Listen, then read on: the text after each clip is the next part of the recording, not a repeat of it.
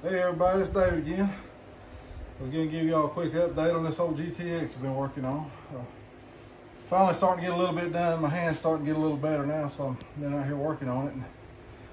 In this little tiny shop, I can't get but half of it at a time in here, but I got the back half pulled in here and been trying to get this trunk pan fixed.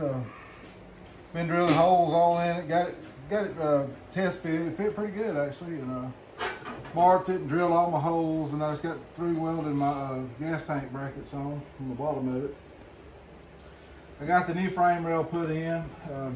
Got a patch put on this one here where it just had a little small rusty place here. It wasn't bad at all. This one's getting solid now. I reckon I've got everything done. I've got to clean these tops off here and put some of that weld through primer on so I can weld it on there. And I got to put my cross brace in right here next. I'm fixing to do that. I got these pieces here fixed. All that rust I got cut out. Put some new metal in there. Actually, it looks pretty decent for my first time. I think it'll clean up real nice when I get done.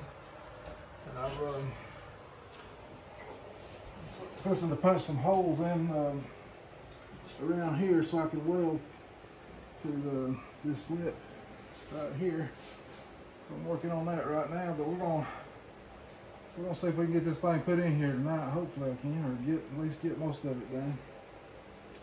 So I'm gonna start punching these little holes. I got me if you ain't ever seen one of these, this little Harbor Freight hole punch thing.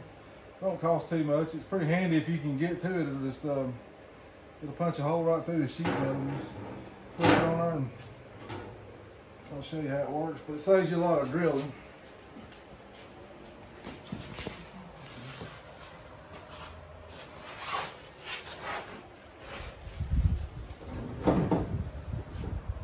Flip it on like that.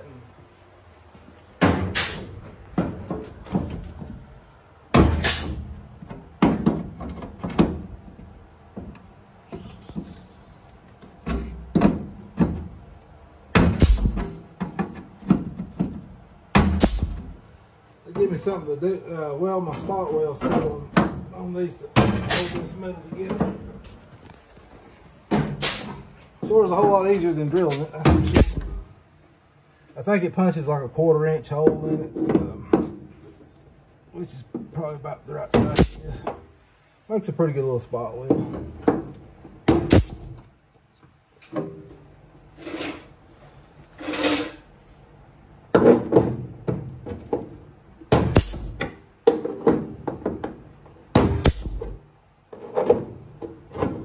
That's all of them right there. Yep, that's all we got.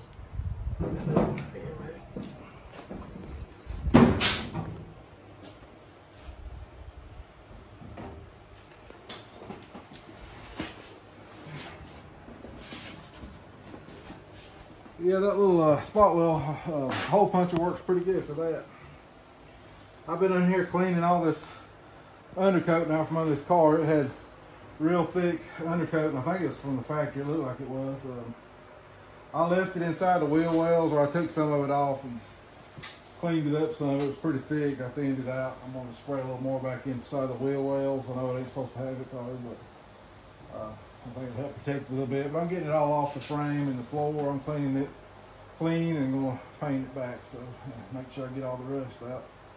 So anyway, we're going to start drilling some more holes in this pan.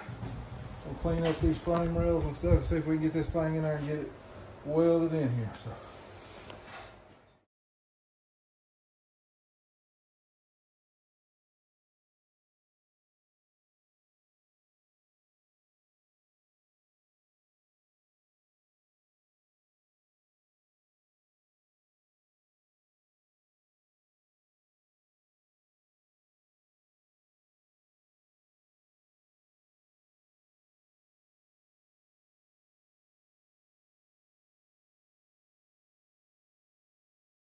We got it put in there. Almost ready to start spotting it in there. It fits pretty good. I'm pretty pleased with everything. The inner fender welds or wheel houses fit real nice. Everything looks good. The only thing is my frame is pulled about 3/16 to one side. I'm trying to get it perfectly centered. Just the frame kind of moves back and forth, and I got to get that right. I mean, it's close enough I could probably live with it, but I'd rather get it perfect if I could, or a little bit closer. So I'm gonna try to pull it around just a little bit. It'll move, it'll flex some.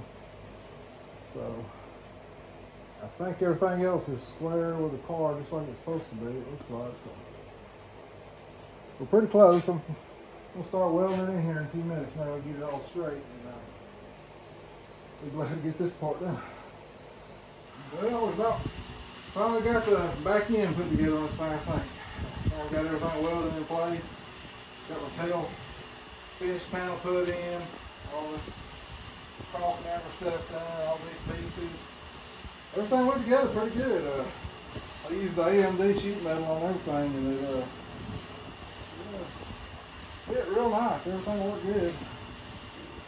When you put the bumper on, all you're going to see is about 1 inch of this right here, so I went ahead and painted it blue just to match it up fairly close. Just, you ain't going to see much of the blue when you put the bumper on. As you can see inside, the floor is all done. Got everything welded up. I still got to go back and put the seam sealer on it, and still got to do the work on the quarter panels, and still got to do the gutters and stuff here. But up under it, solid as rock now. We put a whole new frame rail on this side. We put a small patch on this side. This frame rail was good and solid. All it had was just about 4 inches. It was kind of rusted, not terribly bad. I went ahead and made it like new. Put the cross brace in there. Lovely gas tank mounts to the bottom of the floor pan. So took off the inner and outer wheel well patches I made to fix all this, because it was all rusted out down here. And we got all this welded back to the wheel wells in there, got all that tied back together. Everything's tied in. It's super strong now. I think I got it all set and straight. It took some thinking, and I got the car sitting perfectly level, and I set to sit here with levels and jack around and try to get everything matching up. So everything seems to fit pretty good. I think it's going to look fine. Surprisingly, this is my first time I've ever done anything like this, and it went pretty well. I think it's going to look fine. So, time you put the rubber piece around here, you can still see these little pieces here where I welded them on, but it's about like it was when I cut the rusty stuff out. So you put the rubber around there, not much of that even shows even when the trunk was shut. So I'm pretty pleased with it. I put a patch in here where this was rusted out. Put a whole new piece in here. This was rusted out. Put a piece in there. That was rusted out. A lot of little small pieces. What I've done for the wheelhouses is I bought 2 of the inner wheelhouse things from AMD, and it was about $100 a piece. That's a lot of money, but I thought about it. I was going to try to bend up metal and all that, and I thought, shoot, I'll just go buy me 2 of these. And I just cut my patches out, cut the pieces out, and I laid them out on these new pieces and marked them, and they fit really nice. And then on the outer wheelhouses, I just used the piece off the back side of the inner ones, and actually it matched up really nice, and I didn't even have to buy those to cut because I just needed a small piece right here. So I just cut it out of that. I had to bend it just a little bit, tweak it, but as you can see, they fit really nice.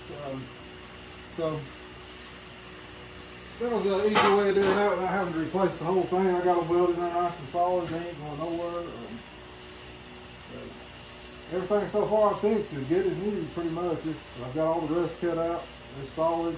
Put it back and primed it good, and this metal panel's already coated that stuff. And